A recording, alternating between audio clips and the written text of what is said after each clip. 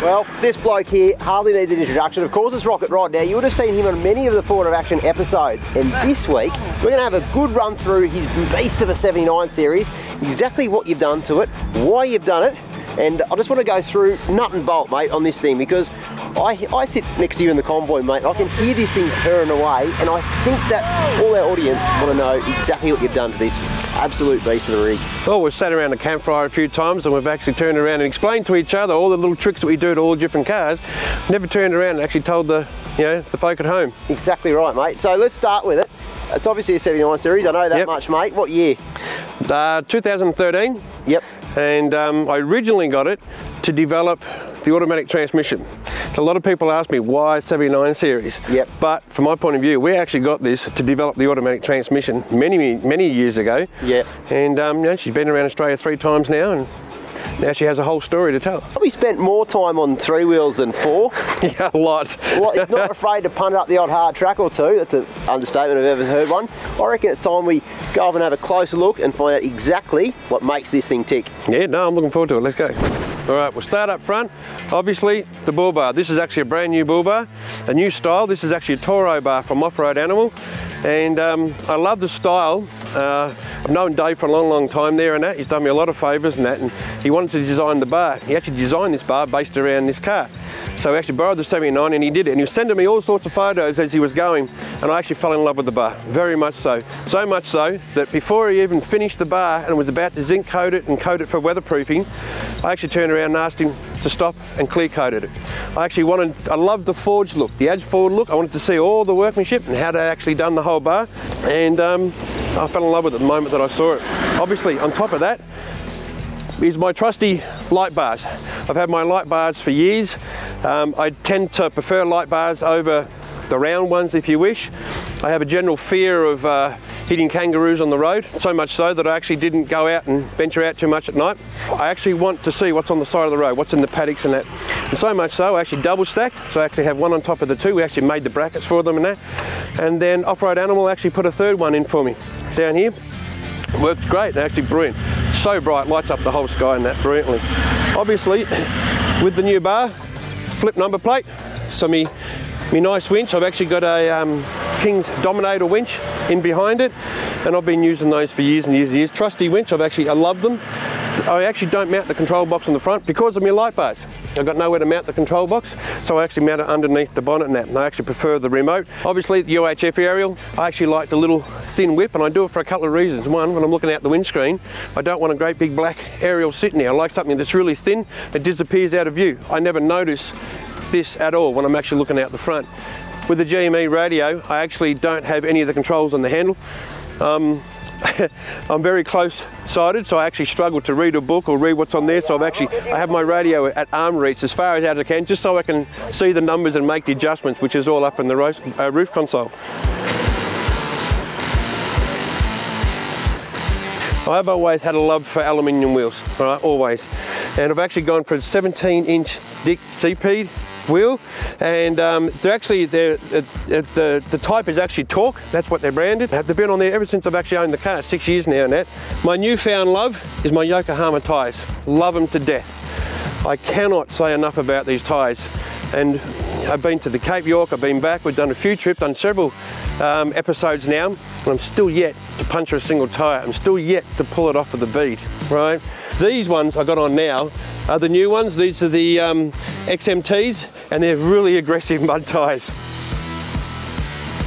We ended up with a 2-inch lift. It's a 3.9 GVM Upgrade. I needed it quite specifically because I knew the amount of weight I was actually going to put on the back. I knew it was going to be very, very rear end heavy. So that's basically the suspension. I didn't go too nuts with it. That's my wheels, my tyres. Move on to the brakes. Yeah, I don't believe you need to spend an awful lot of money on rotors. The basic slotted ones do just fine. My brake calipers are absolutely standard. There's nothing special on there. Even the brake pads. I actually run the genuine Toyota brake pads on that. I believe in them quite a lot.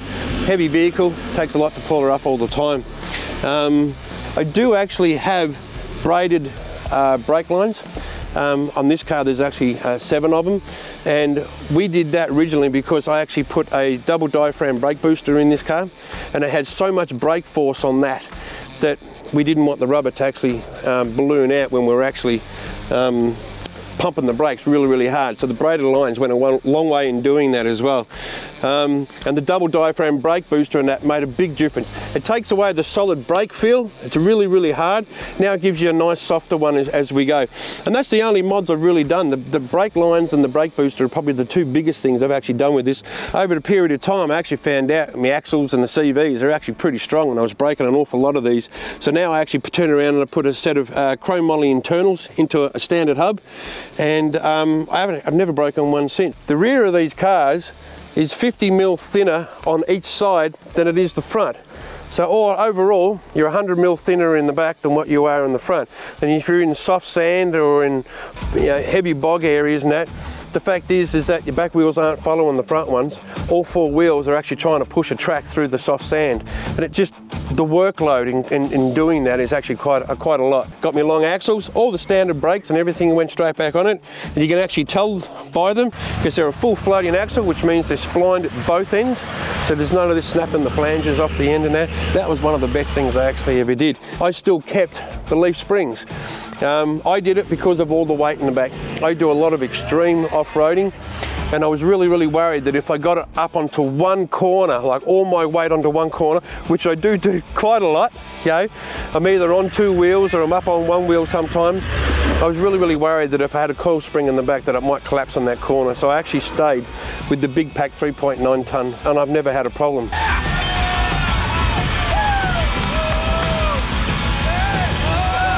Let's check out what's inside the canopy, hey? Now this whole canopy is actually an MFI canopy. It's a steel canopy. They actually did all the drawers and everything for me. It's actually had a really hard life. I've leaned it up against trees, embankments, got things stuck on branches, the whole lot. And you know what? I've never had a big influx of dust inside the back, and we do some of the toughest roads with all the dust and everything. And I always open it up. She's always spotless, always clean. I've also been in deep river crossings that have been higher, probably up here, almost level with the door, top of the door, and still, you always get a couple of little drops, but I've never actually flooded out. I've never had dust everywhere. Now this is obviously on what we call the passenger side of the vehicle, which is the gutter side. So when you pull up and that, at a gutter and you want to get to your fridge or get to your stove or anything like that, I'm always on the safety side. I'm always on the gutter side of the road. So I put my whole kitchen on this side. I've got me 3 drawers, and with me, the reason I've got them all segregated out, I've got my pantry on this side, which I keep all my food and everything, and it's actually packed at the moment because we are actually on a trip while we're filming this. Now, besides the pantry, on the inside, all my kitchen utensils, plates, cleaning, my trusty, kettle, the whole lot. So I keep all that there. All my spare parts for the whole vehicle go in this one. It's obviously the heaviest part of the whole car. And I take all the hubs, the bearings, spare fan belts, I've got tyre plugs, I've got radiator hose, the kitchen. So I've got my Travel Buddy pie warmer. This is actually the largest size one. Well, I actually have a hot water service in here. Now I did that for the longest trips. I've even got where the exhaust comes out the top. We've even built the stainless steel piece above it, so all the heat goes up and gets exhausted out, so it gets to cool down before it affects anything else in the cabin. I've even turned around and I've got an aluminium sheet in above it, so it protects everything that's above it as well. So we've never got any problem with heat. Both that and so the 2 hot things in here, both the hot water service and the oven are both in the same spot, and this is the area that I've dedicated and made. Even the wiring and everything's been modified in such a way that I can put all the heat in one spot here. I carry a portable cooktop stove, which obviously on the end of my pantry, I can pull my pantry out, but then I can also pull out my shelf. One of the best things I did, put the strip lighting on. The most important thing is that when I had it here, I found I was casting shadows, and if I had it here, I was casting shadows. So I actually put 2 sets of LEDs on top, so I could turn around and actually see everything. I carry a fire extinguisher. This one's a little bit bigger than normal. This is actually a 3 kilo one. So I've got my water pump. So from here, I've actually got my water, so I can actually turn my water pump on. And just behind, I've got my tap, got running water. So if I turn the pump off, and I actually just use the pump as a backup, just in case, and I have had it before, where the pump sort of jams and it just keeps on running and running and running and overheats itself. So I actually turned it around and actually put a switch in. On the back, got my Yokohamas again. I always carry 2 spares, and you'll find that both these spares are absolutely pristine. Never once have I ever had to put a spare on this vehicle. So it's a testament to how good these tyres and how good I believe in them. Underneath, I got my rear drawer, and in my rear drawer, I keep things like my shovel, I keep all my trailer plugs and everything. I actually keep all my window stays for the rooftop tent, and I actually, talking about that, I love my rooftop tents. In my entire history of camping, of all the decades that I've been alive, I have never ever, still to this day, slept in a swag. I love rooftop tents. You will not get me in a swag unless I'm kicking and screaming all the way. All right? The King's one, I've had it on several trips. Value for money is second to none. There is just no way that anything else can compare to that. They're comfortable, they're easy to erect. I can do these blunt finded. I'm so used to doing these. This one comes off the back, the ladder comes down here, which is why normally I have all the accessories to go with the rooftop tent. Even me trusty King's mat goes right there, because that's exactly where the ladder goes. Okay. Underneath the bottom, we talked about the water capacity before and the water. I've actually got 60-litre tank, which is just forward of that drawer. Now, I've got the kitchen on the other side, and on this side is what I call my traditional ute side. I used to have a crane in here. Since I took out the crane, the camera crew have seen it as an optional storage device, right? So there's a lot of room. I've even got so much room that I even have my storage devices down there, which normally I'll put spare winch ropes in, some more pegs, hammers. I even put different tongues. So I've got a recovery tongue on at the moment, but I normally store my tow tongues when I'm actually towing a caravan or something. They all go in there. I've got 2 fuel tanks. I've actually got the standard 130-litre tank in the back, and that suits me fine. I didn't want to put a auxiliary tank at the back. I do have an auxiliary tank, but the auxiliary tank I have is actually forward of the rear axle. I have enough weight at the back. I didn't want to add to it by putting a high volume rear tank at the back. So I left the factory one at the back, and that suits me fine. I put an extra 90-litre one, which is forward of the axle. So I'm carrying that 220 litres. I actually use my forward tank as a ballast. So I'll actually run my rear tank down to about a quarter, just to get some weight off, and I'll actually run my front tank completely full, because it lowers my centre of gravity and I have it all forward of the diff. Now, this whole electrical system here was all done by Prado.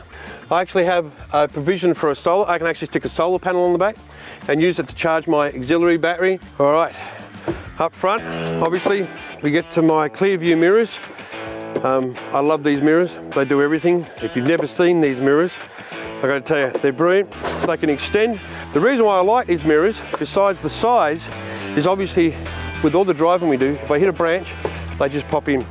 The best part about it, and I discovered this by accident, and you've got to force yourself past a tree, the mirrors actually go the other way. Very few people actually know that the mirrors will go both ways, right? And they always come back to the same latching point. Mine have actually got indicators on the outside. There you go. So they're all wired in on mine, and the new ones that they got, I've actually got all the fold-in, automatic fold-in ones. I've ordered them. They'll be here shortly. My snorkel is the next thing. This is the Safari snorkel. This is actually a big 4-inch. It's actually also very good for pushing branches off the side of the car. That and the mirror tends to keep a lot of the branches off, I've learned. They work extremely well. Obviously, we move into the interior of the car. So we're talking about the center console. Now, this one's an automatic transmission, which was why this whole car came about. We bought the car to turn around and see if we could, change it from a manual to an automatic. It had never been done before. So now we run the Toyota 200 series 6-speed auto, and we use the Prado 150 Tiptronic T-bar, and that's because they fitted well. The 200 series has the old style of lever and gate, and we didn't want to cut a bit of hole in the floor. We wanted to build our own console, which is what you see here, and we wanted to use a T-bar system. It was still Toyota. We wanted to keep the whole theme Toyota. So the transmission's brand new Toyota, the coolers are Toyota, the T-bar's Toyota, bell housing, the drive plate, everything's Toyota themed. Now, obviously, there was no console for the 79 series. There were no automatic electronics for the 79 series. And this is where HGM Electronics come into it.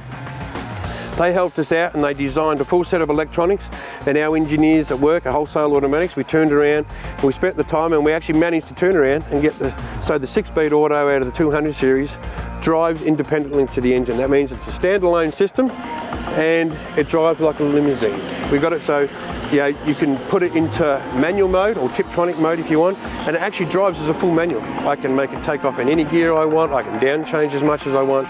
Doesn't matter what speed we can have top gear come on at 70 k's an hour, we can have lock up come on at any speed, infinite speed, we can do anything we want. So this was all built in. So we turn around, it tells you what gear you're in, both in drive or whether you're in manual mode. You've got trans temp, you've got battery voltage, you've got how much throttle you're using. Obviously I've got a Department of Interior roof console, which is what my UHF is in on the top. I've actually taken my centre mirror out. There's no use having it because it's a Canopy, no way looking through the back mirror anyway. All right, now obviously I've got a few upgrades under here. Obviously the most obvious one is the dual battery systems. I keep both the batteries up the front. So we got the battery, which is a standard battery for the car. We've got the auxiliary battery, which runs all the back. We keep them independent from each other. My airbox. Now this is the only part on the whole car where I actually have the word patrol written on it. And this is because Patrol Doctor actually made me this airbox for it. And also, this is actually a shore seal system, so there's no way knowing that this is actually going to leak, all right?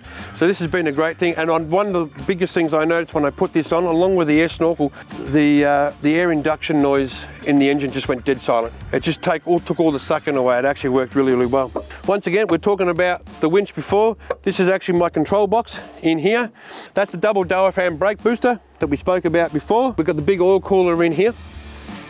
Now once again, this is actually a genuine oil cooler, and the most important thing with any automatic, whether it's got anything to do with the 79 series or you've got a trader ute and everything like that, it's most important to have an oil cooler and a big one. This is actually a large 100 series oil cooler out of a turbo diesel, and it's a really big cooler. It's really, really deep and goes through. She puts out 215 kilowatts at the rear wheels. The automatic with the torque converter just allows the turbo to come on full boost before I've even moved a millimetre. So you actually feel like you've got 250, 280 kilowatts. But 215, it keeps everything safe. That's it. That's the whole story, and that's my 79 series. Oh mate, that was a very comprehensive look at your 79 series, and I've got to say that your 79 series has to be the most used 79 series in Australia. It's done more hard tracks than I think any other 79 series, and it's still in one piece, which is quite surprising. Well, it is very surprising, I tell you that. Well, there you go. Thanks for watching our YouTube channel. Like always, make sure you turn your notifications on and subscribe to our channel if you want to see great content like this. And Rocket Rod, if you've got any questions, we'll be going through all the questions that you guys might have and answer anything that you might have about his 79 series, about auto upgrades in general. As you know, Rocket Rod is the auto expert. He's the guy who's been doing all the auto conversions, not just in 79s, but just about every single vehicle, including the Dirty 30, mate. So if there's a question about autos, this is your man right here. So thanks again for watching, and mate, we better go to that campsite. What do you reckon? We better get cracking. Nearly beer o'clock.